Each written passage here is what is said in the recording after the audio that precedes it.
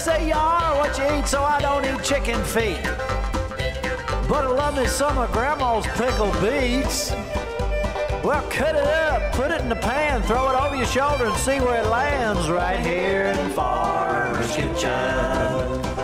Maters, taters, beans and corn, the cows in the barn and the sheep's been shorn, kids in the barnyard chasing Grandpa's chicken. Chicken. Spices, slices, cuts and dices, gonna slash your grocery prices right here in Farmer's Kitchen. Help you grow your garden good with recipes to suit your mood. Try some grub you've never tried before.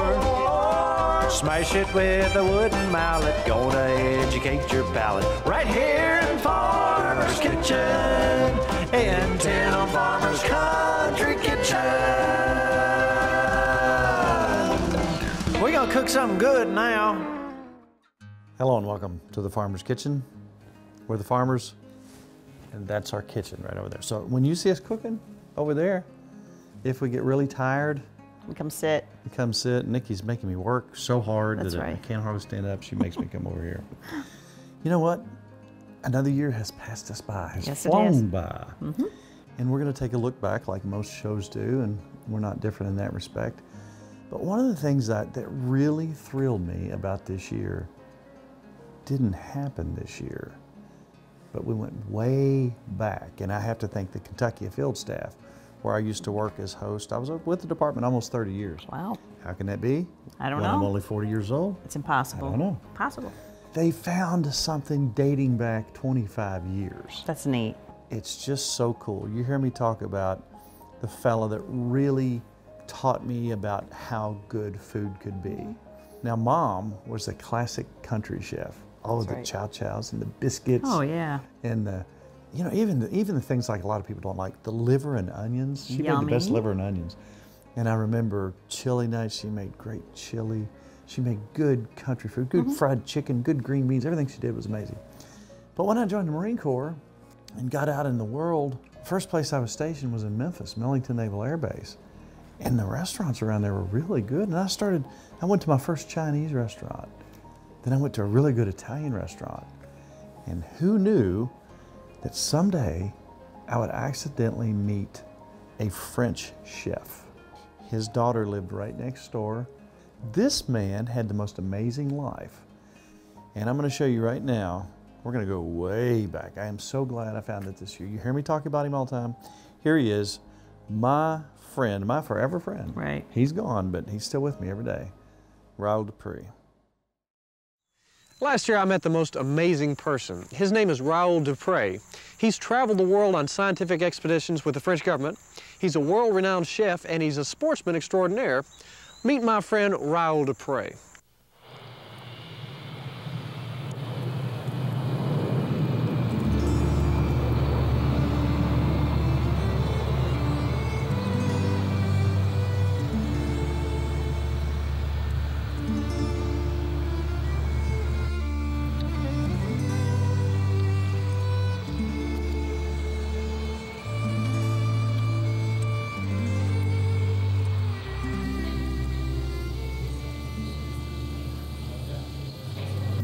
I'm sure you've heard that old saying that if you make one good friend in life, you're very fortunate.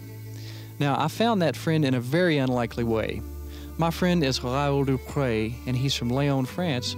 I met him 2 years ago when he came to visit my close friend and neighbor, Yvette, his daughter. Yvette came to the United States in 1970 and has made the U.S. her new home. Now, as you can see, we have a lot in common. Now here comes the hard part. I got to try to squeeze his 10 lifetimes into 10 minutes. At 14, Raoul was an apprentice in a pastry shop in Paris. He later became a chef. But in 1949, when a friend told him a chef was needed for an expedition, Raoul applied and was hired as chef for the French Polar Expedition from 1950 through 1952. This expedition was launched by the French government and would take the crew to the North and South Poles in Greenland. The scientists aboard would study, among other things, the ozone layer, weather, and other related studies.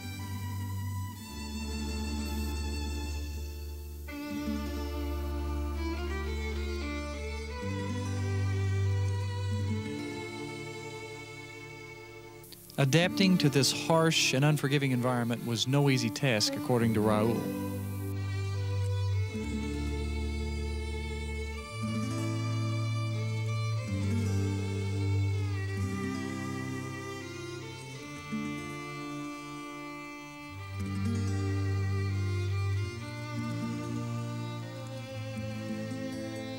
During his stay, they would often hunt seal for food. Their hide was used to make boots. Nothing went to waste.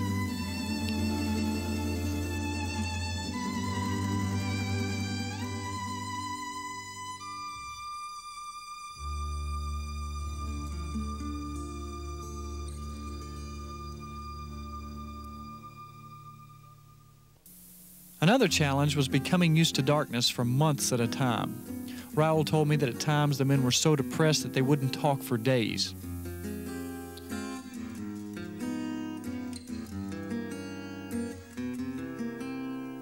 One night there was a fire in part of their encampment. All they could do is stand back and watch their valuable supplies go up in smoke.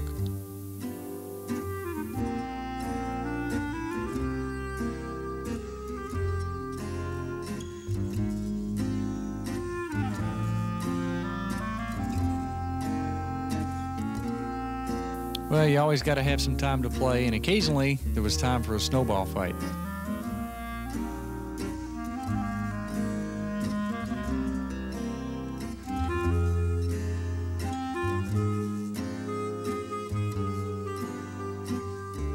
Now here, during a celebration, Raoul bakes a cake that's a model of their camp.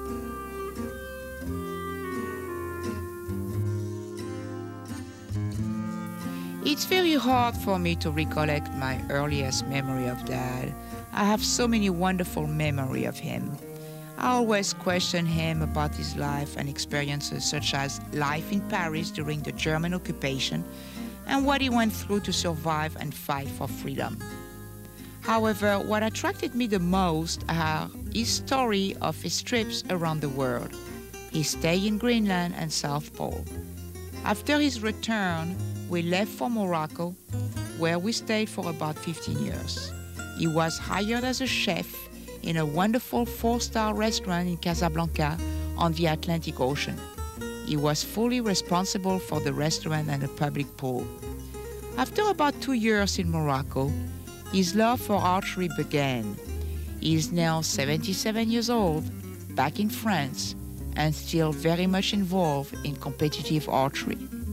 Now, Raoul and I have a tiny bit of a language barrier, but we always seem to understand each other. And Raoul and I are going back out in the woods. I tagged out during muzzleloader, so that's the reason I'm not in camouflage today, but going back out, we got a good spot where we know some deer are coming by. Raoul's got 2 days left to hunt. Raoul, it's good to have vous in America. Thank you for chasser with moi. Yes. C'est avec un grand plaisir. Et toute ma vie, je me souviendrai de ce moment. And you come back. My life. Huh?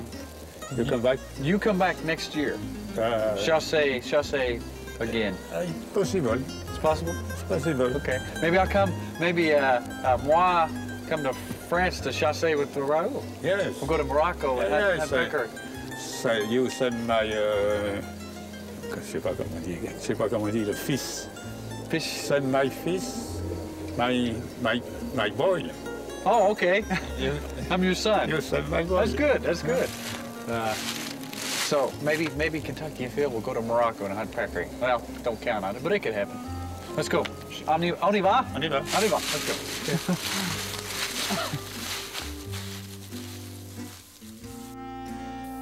Well, we went from the woods to the kitchen where Raoul fixed some wonderful venison. He fixed a bouillon sauce with wine, and he poured it over the venison. It was the most wonderful thing I'd ever put in my mouth.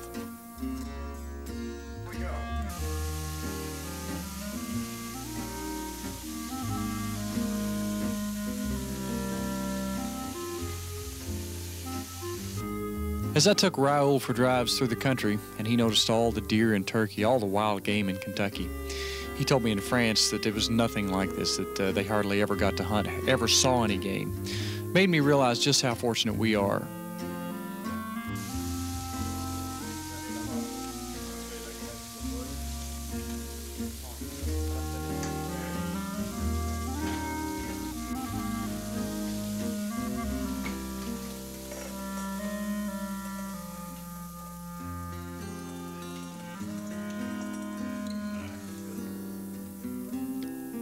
I also feel very fortunate to have met Raoul. We stay in contact, and one day I hope to visit him in his native France. I am very proud to call Raoul mon ami, my friend.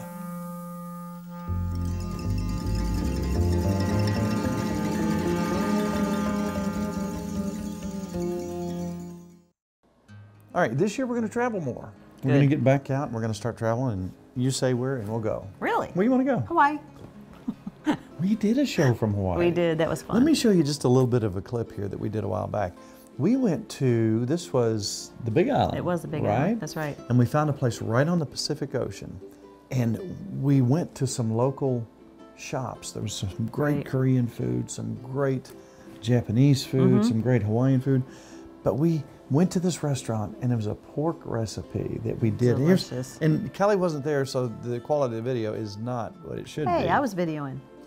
Yeah, like I said, Kelly wasn't there in the quality. I'm the fill-in. But this was just a simple dish we did with zucchini. That's good. And pork, and it was so wonderful. We did a couple of other recipes there too. So you want to go back to Hawaii? Maybe. One place that's not that far away, but they have something special. It's called Nashville Chicken. I thought, you know, we got to figure this thing out. And you did. So we went to several restaurants, and I tried to talk to some people and get some secrets.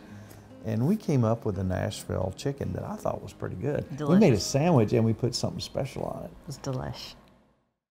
First of all, I have found lately that when I smoke my chicken, even a full chicken on the smoker, if you do a salt brine ahead of time, it does not dry out. If you use enough salt in your chicken, then that's going to keep it nice and moist on the smoker. And a lot of people will spatchcock that bird to open up a little bit, so that'll work better on the smoker. Not too long ago, we wanted to have a chicken sandwich that's kind of like somebody else does out there that's a famous chicken maker.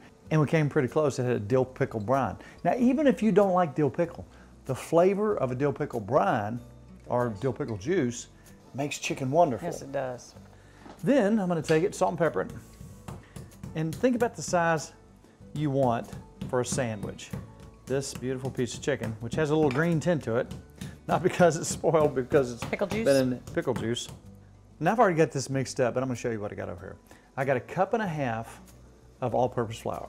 Now, if you're watching us on the show and we don't say it's self-rising, usually we're always using all-purpose. 1.5 cups. Next, we're going to use 1/4 cup of cornstarch. What happens when you use cornstarch with your flour when you're frying chicken? Nice and crispy. Crispy. And next, we're going to take some dry rub. You can use Cajun seasoning. We're using our dry rub here. We're going to use 3 tablespoons. I want to season it up. If you want to, if you really want to bump everything up, you can put some cayenne pepper in your flour itself. If you want to Let's keep it normal. keep things going, you can in your seasoned flour. Now I've got 3 tablespoons, but you can put a little cayenne pepper, some garlic, chili powder, whatever you want to do. In this one, I put just a little bit of cayenne. Thank you. Just a tiny bit. And again, this is just for the batter.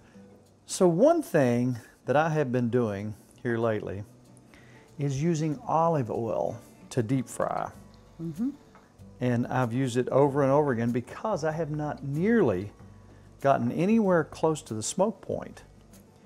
If you remember, and I've said this a million times, but if you talk about the old days and when Grandma was cooking her fried chicken, she didn't throw it in a vat of 400-degree oil and cook it for, 3 minutes on each side.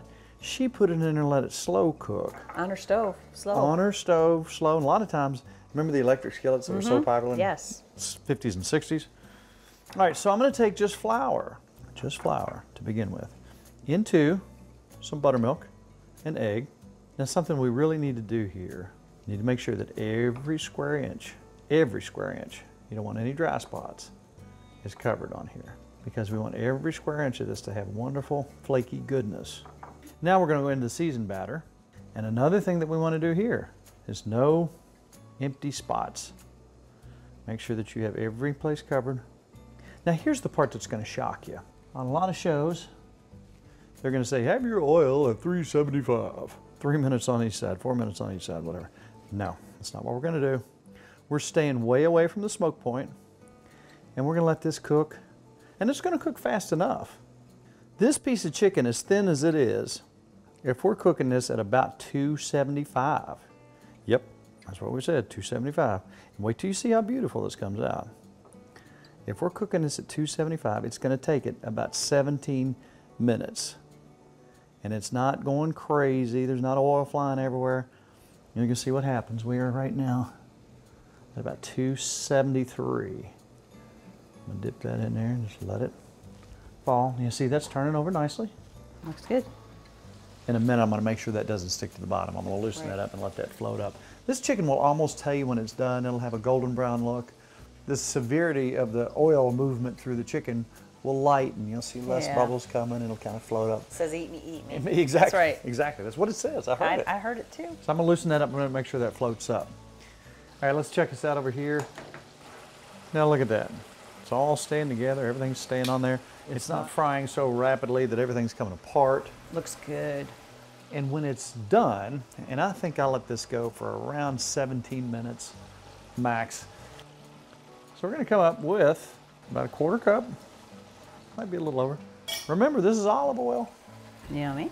Olive oil. So you can't feel too bad about that. That's right. You can't. Hand me the most important ingredient. When you think about Nashville chicken, I'm not going to smell it. Yeah. I know what it smells Make you like. sneeze. Normally, if it wasn't for you, Kelly can handle some heat. I would put, The whole bottle. I would probably put 3.5 for you tonight. Yes. I'm going to put, How let me much? see that. I'm going to probably go, this is a tablespoon.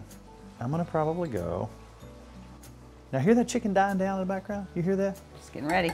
1. Uh-oh, you're going more? I'm going to go about 1. That's about 2. That's, 2? that's about right. All right. Let's go a heaping teaspoon of chili powder. That's that what I tasted last time I had it. Now, some Nashville chicken is just pure hot. Some of it has sweet. I like a little bit of sweet. So I'm going to say let's put 1.5 tablespoons at least brown sugar in there. It may seem like a lot, but let's mix that butter up in there. We're going to take a little bit of garlic. Let's go 1/2 teaspoon. Let's take 1/2 tablespoon of smoked paprika. I'm kind of back on my smoked paprika kick. Have you noticed? I've noticed. But I'm still on the fennel kick too. You have salt? How much salt would you like? Now we're going to go 3/4 tablespoon of salt in here. If you have restrictions on salt, follow your doctor. And then we're going to come back with 1.5 teaspoon of my dry rub, and we're going to let that thicken up. Now you think that sounds like a lot of cayenne, but really comes together nicely and has more of a smoky flavor. Now you get some heat, but if you put double that, I'd be you on fire. really get some heat. Be on fire. All right, so now listen. Listen how that's really died down. You hear that? And it's been 17 minutes? Been about 17 minutes. Okay. Now I want you to look at this. Oh, that looks good. That's a huge, that grew, it got bigger. I think it got a bigger piece of chicken. So now you think about a sandwich, that's about what we want for a Wow. sandwich. Look at that piece of, look at both sides of it. Wow. Have you ever seen a more perfect, beautiful piece of chicken? No, I have not. So as I'm tasting along here, I want a little more sweet, so I'm gonna put another 1/2 tablespoon of brown sugar into my mix. Kill the hot a little. It'll kill the hot, but you don't wanna kill it too much. Now this is to me a nice warm flavor. It's not overpowering, don't you agree? I'm not gonna try it though. I mean, like out of this dish, you'd probably kill me. Some people don't like hot stuff. And again, if you wanted to go, if you really wanted hardly any hot taste, but you wanted kind of Yeah. the Nashville chicken experience, Yeah. maybe go 1 tablespoon. And that's hardly any heat at all. Believe it or not, when you cook it down like this, it takes that heat out of it. Now again, when you look at that piece of chicken right there, look how evenly done that is all the way across. That's perfect. That is a beautiful piece of chicken. It's crispy, the oil has drained out, and that is going to make a wonderful sandwich. That's what it's supposed to look like. Glistening chicken. Glistening hot chicken. We went to Tennessee to a school of cooking, Yes. and that was so much fun. Yes, it Made was. tomato pie, and let's just go back there, say maybe in April, Good idea. and let's find out how to make a slap your face, it's so good tomato pie. Can you dig it? I can. Tomato pie. I'm still very excited about the tomato pie. Is there any way you would show us how you built that Yes. from the ground up? Yes, from the ground up. Well, when I make my tomato pie, I make it in a cast iron skillet. Today, I'm going to use yellow and red tomatoes because we want it to be colorful. And because tomatoes are really drippy. Yes, we want to go ahead and prepare and slice these, put a little salt on them to draw out the moisture, and then what we'll do is we're gonna let those tomatoes sit while we're making our dough, and then they'll be prepared. Now, one thing I like to do, because I hate cleaning up messes, I just get me a little parchment paper.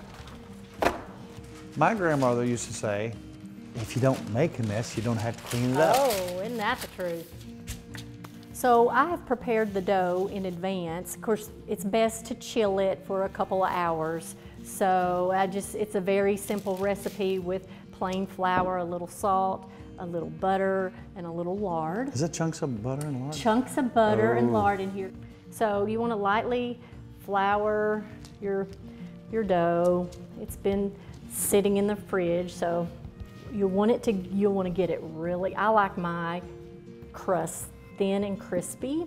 Now you want to try to keep your crust even as possible. So you see that's kind of uneven, that's okay. And what I like to do is just kind of fold it over so I don't tear it. I'll just quarter it here and get my pan ready. Let's see what you're doing. That was tricky. So you just want it to be gently, and you just place it how you want in your pan. Now remember, you know, we're talking Appalachian food, so sometimes just the rough look is okay. You know, I'll just go around, and you see I have some more, we'll trim that off. But I just go around and kind of just roughly pinch. My grandma could just take her hand and go just with one hand and pinch it as fast as she could, and they were always just right in unison. So this is my dough. Now, I'm gonna put this in the oven for just 10 minutes on 375, just to let that bake just a little bit. You're not gonna need to poke holes or have anything in it, because it's not gonna rise up. It's just gonna give a little firmness to it. So we've given our crust about 10 minutes in the oven, and you still see there's not much going on. So we're gonna start our layering process. Back to our tomatoes.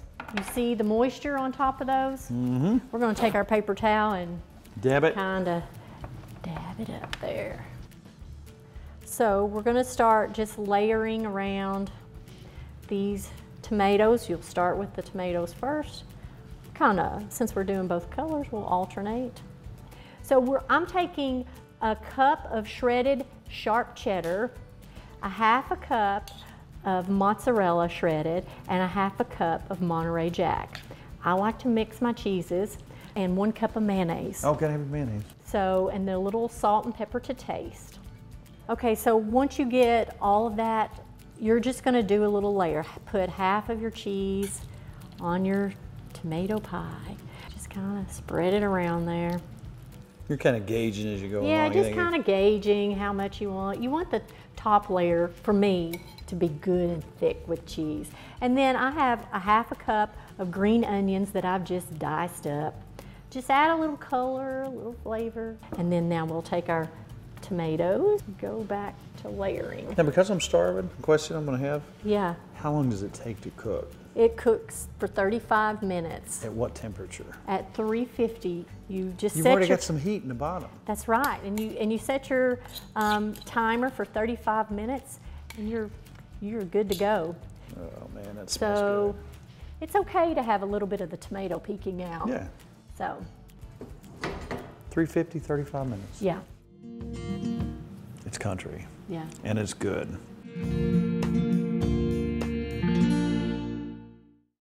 So we wish you a happy new year and lots of good cooking and recipes and such. And Mrs. Farmer. Yes. If you were shopping. I love to shop. I know you do.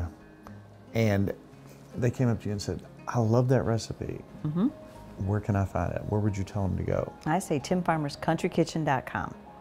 And also, we talk to a bunch of people, we share ideas and recipes. How do you become a part of Tim Farmer's Country Kitchen Facebook page? You hit like. You hit like. So, do you have anything to say? It's all about good times, good friends, and really good eats. We'll see you next year on Tim Farmer's Country Kitchen.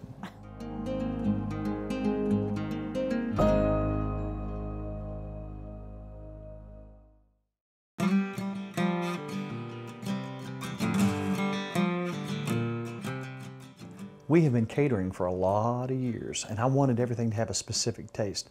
Therefore, I had to come up with my own products. Right. A dry rub, chow chow, and our barbecue sauce are something that we use in all our catering gigs. I developed this barbecue sauce that is not the really thick, syrupy stuff that you get. This has more of a natural, it's got some pepper and onion flavor in it. You can actually see the particulates in there. You know, a lot of people are asking what we use our dry rub on. Now, obviously, pork and chicken are two of the more common things. Also, we've been using on our corn on the cob with butter. That is. I'm telling you, this stuff wonderful. with potatoes is fantastic. So 40 years in the making, Tim Farmer's Country Kitchen Dry Rub.